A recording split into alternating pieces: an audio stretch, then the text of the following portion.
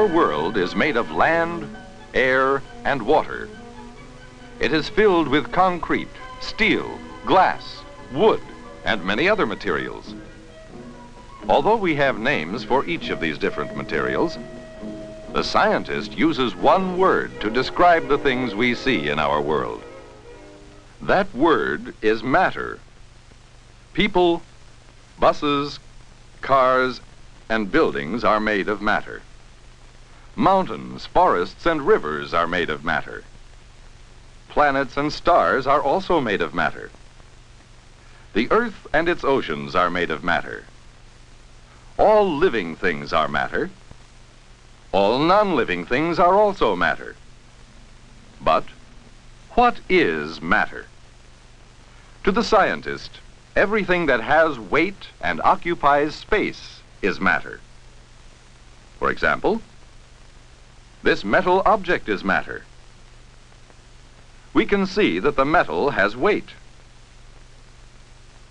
The metal also occupies space. We can see that it is taking up most of the space that the water occupied. All matter that has a definite shape is matter in a solid state. What about the air that we breathe? We can't see air. Is air also matter? The scientist can help us find out. This balloon is being filled with air. Air is a mixture of gases. Do gases occupy space? As we fill the balloon with air, we can see that air, a gas, does occupy space. All gases occupy space. Do gases have weight? We will find out using a very delicate balance or scale. Two empty beakers on the scale exactly balance each other. Now we will pour bromine, a gas we can see, into one beaker. The scale shows us that the bromine has weight. All gases have weight. But gases do not have a definite shape or volume, as we can see by this gas. Now, what about liquids? Does water fit our definition of matter? Let's find out. We'll color the water to make it easier to see.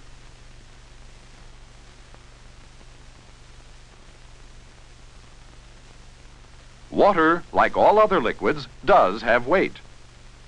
And we can see that liquids also occupy space. So we can say that liquids are matter.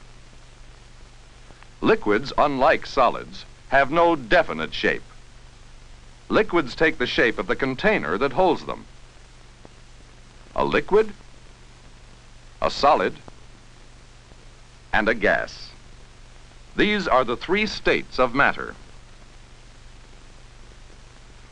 But the scientist is also interested in what matter is made of, in the composition of matter. For example, this is sulfur, a solid. The scientist knows that each of these pieces of sulfur is made up of many tiny crystals of sulfur, like this one, which has been magnified so we can see it. The sulfur crystal is made up of millions of smaller particles called atoms. This carbon is made up of atoms of carbon. All atoms are so small that we do not see individual atoms.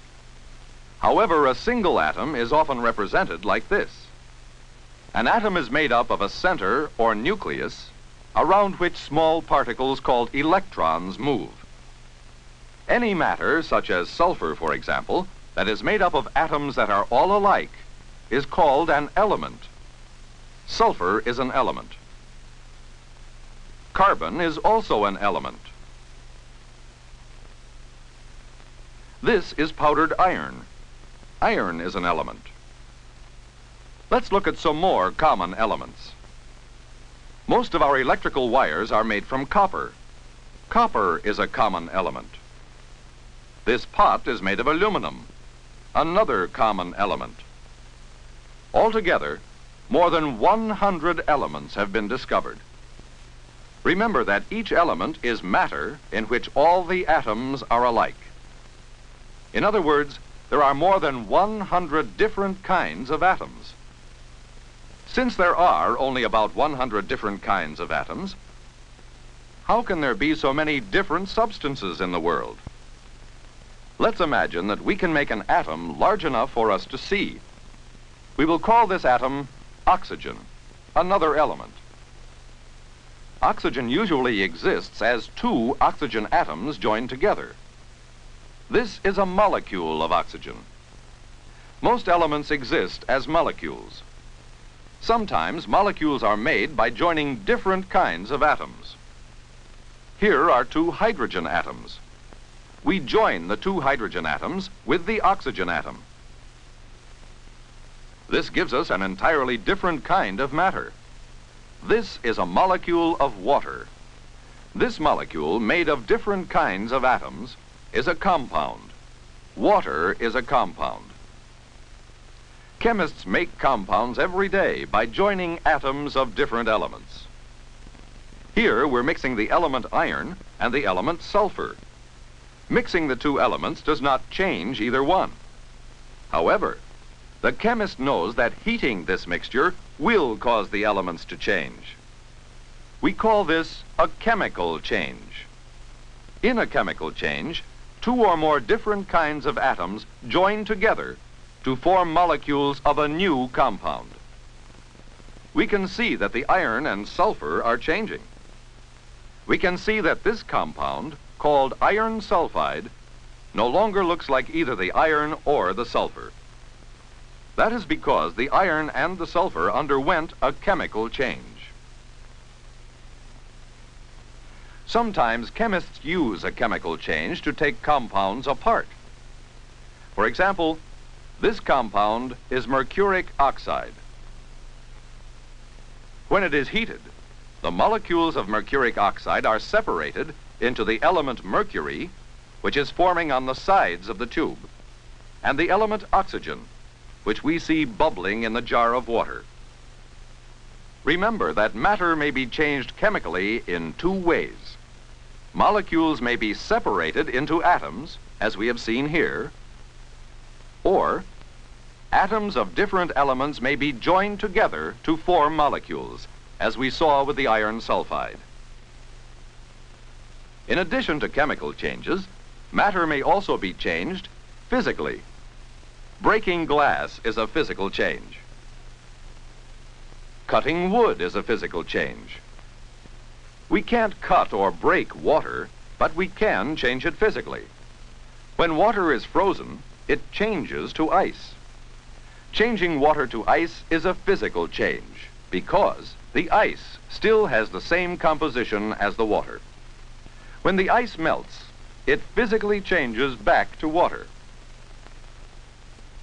More heating brings about another physical change. This time, the water changes to steam. Changing water to steam or ice is a physical change. We have learned that matter can be changed physically as well as chemically. Can you remember some of the other things that we learned about the composition of matter?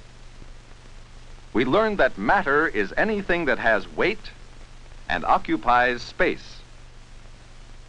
Matter is found in three states: as a solid, as a liquid, and as a gas. We also learned that all matter may be subdivided into elements, like this iron. All elements are made up of particles called atoms. Atoms are the smallest particles that make up an element. When atoms of the same element, or atoms of two or more different elements join together, they form a molecule. Molecules made of different kinds of atoms form a compound. Making a compound is one way of changing matter chemically. Taking a compound apart is another way to change matter chemically. You can find examples of chemical changes in matter as you watch your mother cooking food. You can find examples of physical changes in the matter that you see and handle every day. Understanding that all matter is made up of atoms and molecules, will help you to answer the question, what are things made of?